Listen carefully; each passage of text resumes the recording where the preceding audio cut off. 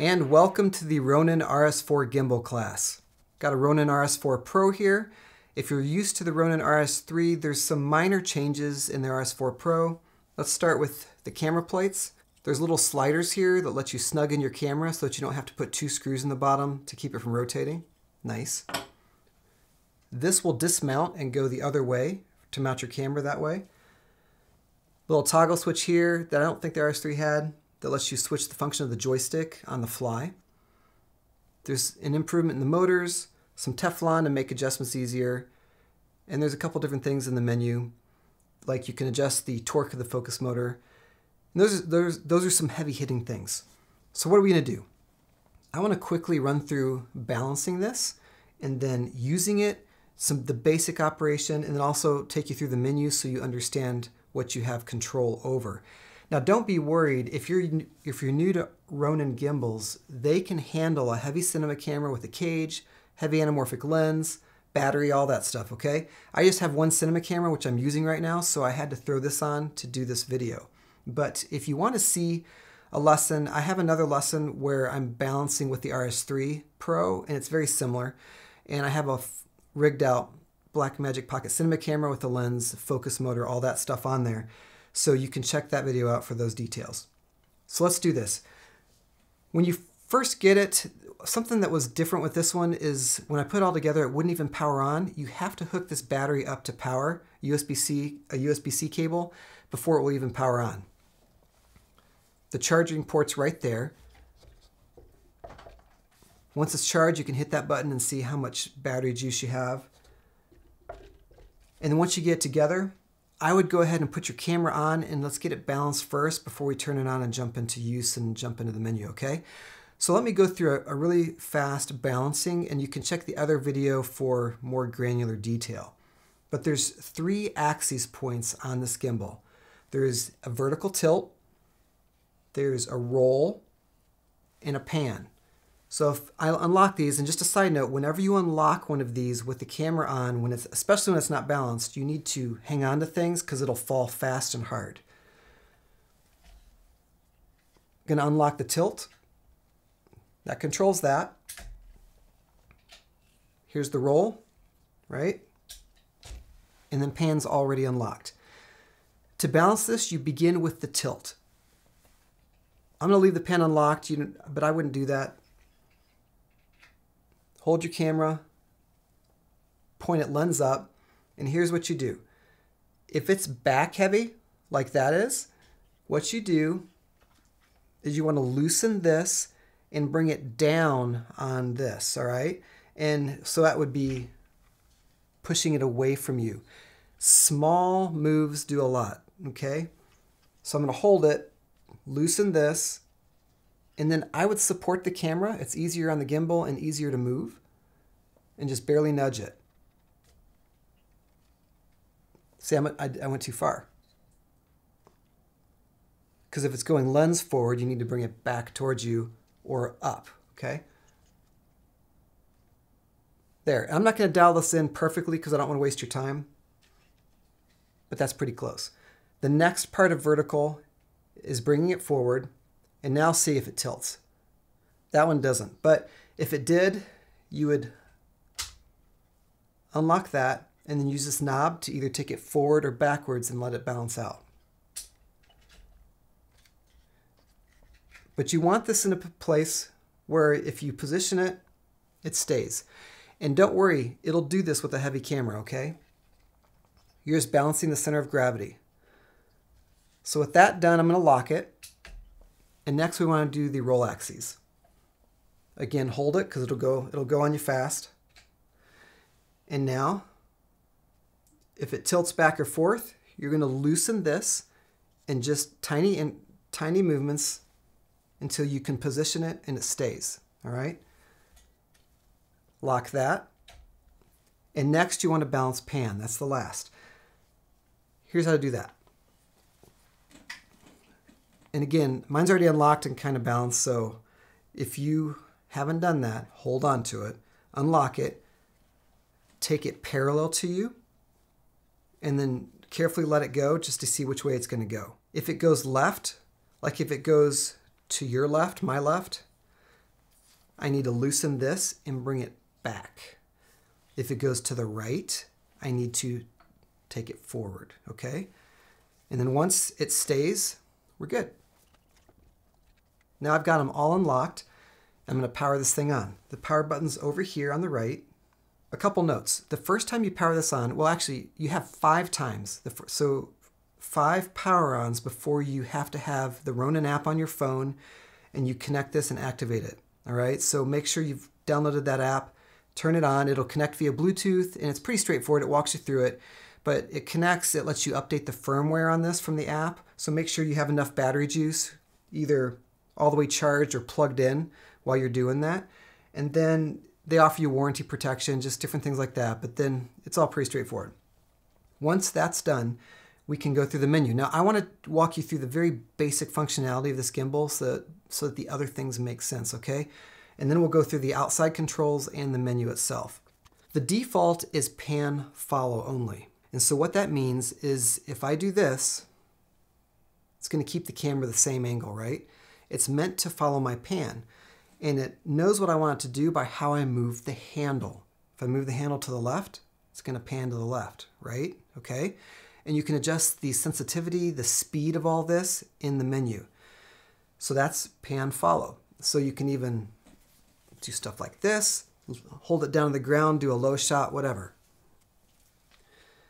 Now if I move this to pan tilt follow, then it's going to follow my pan and my tilting. All right? So let's say I was doing a POV shot, walking up to a banister and looking over. Well, that's what I would do. And you can also, again, adjust the speed. And then there's also FPV mode, which is pan, tilt, and roll follow. So you can do some really funky stuff in that mode. And I'll show you that in the menu in a second. So let me put it back to pan follow. And now let's go over the external stuff. Then we'll jump into the menu and show you how to use this thing. So here's the gimbal mode switch. PF is pan follow. PTF is pan and tilt follow. And FPV is pan, tilt, and roll follow. Here's the camera control button, and you have to have your camera plugged into the gimbal to use this. But if you hold it down halfway, that's autofocus if your camera supports that. If you press it, it'll start or stop recording. If you press and hold, it'll take a photo. And the M button. If you press the M button once, it'll take a photo if your camera supports that. And if you hold it, it puts the gimbal into sport mode. Sport mode allows you to change the gimbal's response on the fly. You can go in, of course, and do that in the menu, but if you're right in the middle of a shot and say you're on a slow pan mode or whatever, and it's responding slowly because that's how you have it set, but you suddenly need it to be fast, if you hold the M down and turn, look at that, it's snappier, right? And if you hold it down and hit the trigger twice, it stays in sport mode and you can see the icon here. And to get it back out of sport mode, hold M down and hit the trigger twice. And this button on the left is joystick mode control. If it's down, it controls the movement of the gimbal, and if it's up, you can control the zoom on your camera lens if supported. And so here's the trigger. Let's take a look at what it can do. Right now I'm in pan, tilt, follow. So it's going to follow my tilts, going to follow my pans, but if I'm right in the middle of a shot, and let's say I don't want to follow tilt, if I hold this, it locks the gimbal, and it won't follow my movement. Won't follow my panning either, okay? So that's nice to have. Double tapping it recenters the gimbal, and then hitting it 3 times puts it in selfie mode, and you can disable that. Okay, and here's the front dial. By default, it's mapped to the focus motor, but I'll show you in the menu we can set it to something else. So we've got 3 USB-C ports on the tilt axis arm. On the RS3, these were all 3 on the front, but now there's 2 in the front and 1 in the back. So the RSS one on the rear is for camera control. So this is what you'd plug your camera in to control your camera from the gimbal. The top one on the front is for your focus motor. And then this third port up here is for video transmission or LiDAR. And there's one more thing I want to mention before we jump into the on-screen menu, and that's with the power button. If you just hit the power button once, it puts it into sleep mode. And so it doesn't package it up like when you power it off, but it locks all 3 access points so you can move it around, the motors won't fight you, etc. And then hit it once again to take it back out. So here's the home screen. To navigate the menu on this gimbal, you swipe different directions on the screen. So if I swipe up or down or left or right, I have different menus. And you can tell how to get back to a previous menu by the gray bar. Grab the gray bar and go the opposite direction to go back. And if you see dots on the bottom, that means there's another page of a certain menu that you can swipe over to. And then if you see a little arrow on the top like this, that's what you hit to go back to the previous menu. And so starting on the top left, we've got auto tune, which is calibration, balance status, gimbal follow mode, and gimbal follow speed. Okay, so here's auto tune. There's 3 different things in here. Number 1, we've got tilt, roll, and pan adjustments. This allows you to manually adjust the stiffness, the response of the 3 different axis points on the gimbal. Handheld and car mount, it's exactly what it sounds like. If you're not doing it on a car or something, you just want it in handheld mode. And then start calibration. So even though we've balanced the gimbal on those 3 axis points, once that's done, we want to come in here and calibrate it before we use it. And that's going to dial everything in so it gives us the best smooth shots it can give us. So just have it on a solid table, flat surface, and hit start calibration. Also, if you want to start a calibration outside of the menu, if you hold the trigger and the M button down, that's going to kick off a calibration. So just don't do that by accident. So balance status gives us a report on how the gimbal is balanced. And so this should be all in the green and gray after you've done a calibration. And you can test it by being in this mode and kind of tipping it forward and seeing what it does. So you just need to lean it forward. And on the display, it's going to give you little green or gray marks, and that means we're good. If you see anything else, something's not calibrated right. So I would calibrate it again. And if it still won't work, I would turn the gimbal off, unlock the axis points, and just see what's out of whack. Something's not right. And just remember, if you balance it all and you calibrate it, but then you do anything, change the lens, add a couple cables, whatever, it's going to throw it off a little bit. You've got to rebalance it, recalibrate it, etc. Okay, gimbal follow mode. There's only a menu here if you've got it set to FPV mode on the side switch. And once that's done, you have the default FPV, and then 3D roll 60, or custom. And if you tap the little pencil icon in custom, you can enable or disable any 3 of the axis points, which is really cool. FPV has some cool modes. If I switch to 3D roll 360, then I can do this. And you can do a cool shot like that. Okay, follow speed. This controls how fast the gimbal responds to movement on the handle. Slow, medium, fast, or custom. So for example, right now I have a follow speed to slow in pan mode.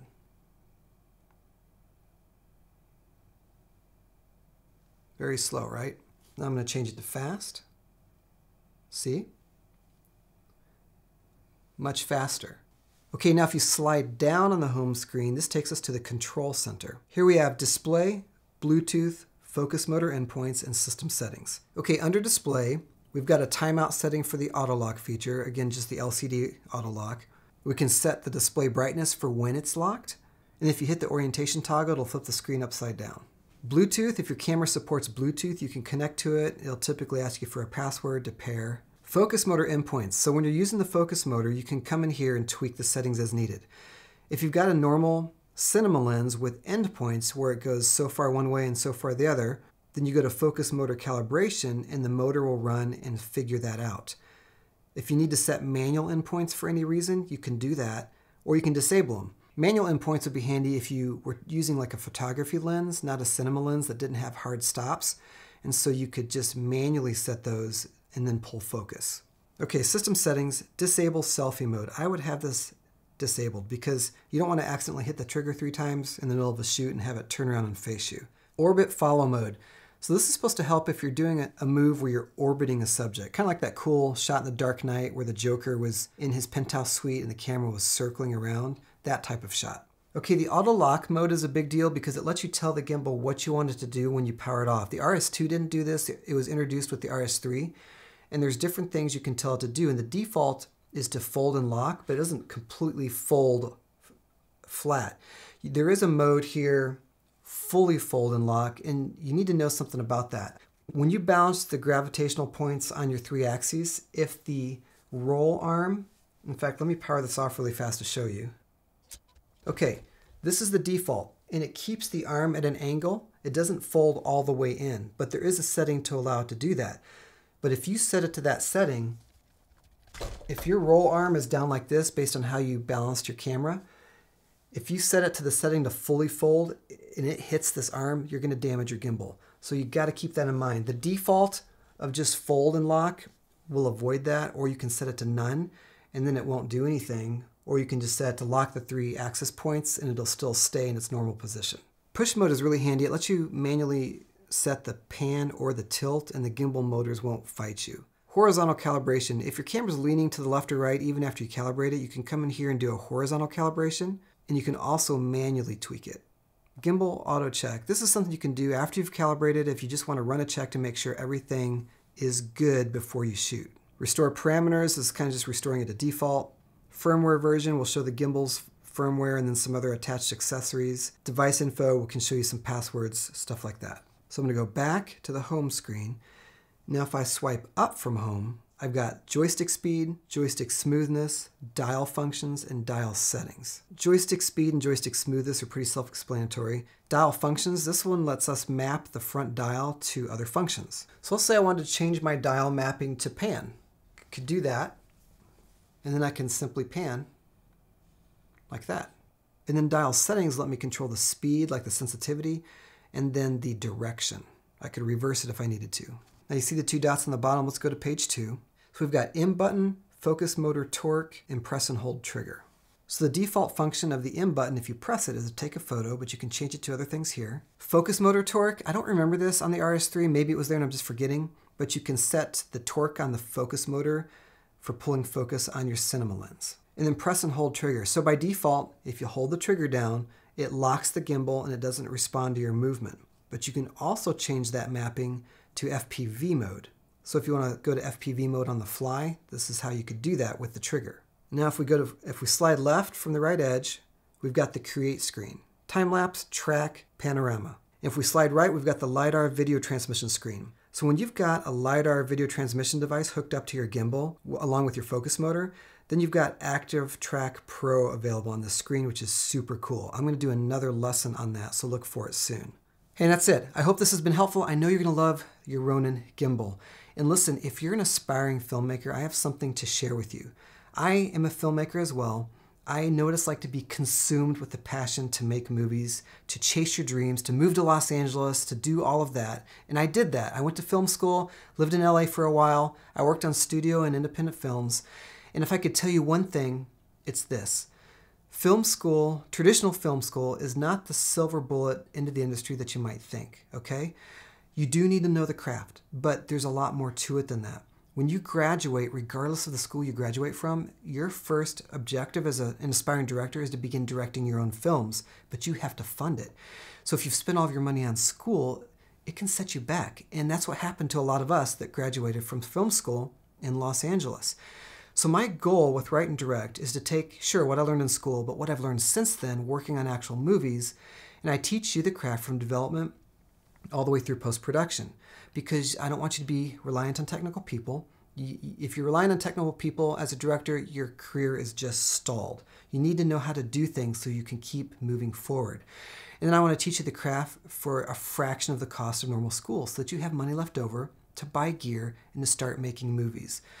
Check it out. WriteDirect.co. If I don't see you there, I hope to see you on the channel very soon.